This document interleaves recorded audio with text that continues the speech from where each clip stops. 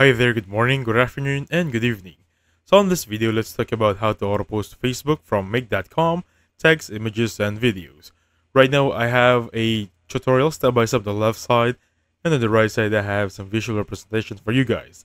Because this is going to be a free account, and I can only take you at a certain task here.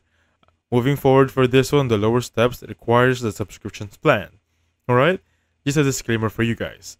Anyway, step 1, set up your Make account or Make.com account using any Gmail. You can even use your dummy Google account to create a sign-up free account in here. As long as you have created a new scenario from the dashboard, click Create a New Scenario. So, dashboard should be here on the left side. Scenarios are going to be down right there. And then select for Facebook business pages. So, I'm going to create a new scenario right here. And then for this one, wait for it to load up. I'm just going to click in here. Facebook business pages or Facebook pages.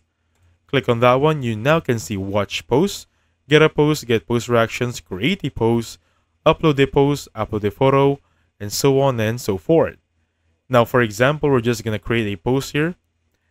And then moving forward, you need to create a connection, meaning you need to create and connect your Facebook business page on this one. Now, moving forward, you need to add your Connect Facebook account on make.com as you can see in step 3. Step 4, add a trigger module. On the plus icon one more time, on down right there, you need to add a trigger module. This determines when a post will be made. Example, you can add a Google Sheets here, you can add a Dropbox, and so on and so forth. Step 5, configure the post content. Basically, you can now edit whatever you want to post there. For images, you have URL path.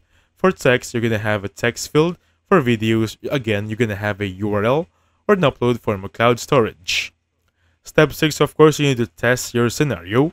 Click Run once to test the automation and verify if the post appears correctly on your Facebook page. We're now on the double checking option.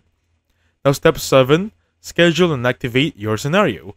Basically, we're now scheduling on when to post this one. Every 15 minutes, every hour, and so on and so forth.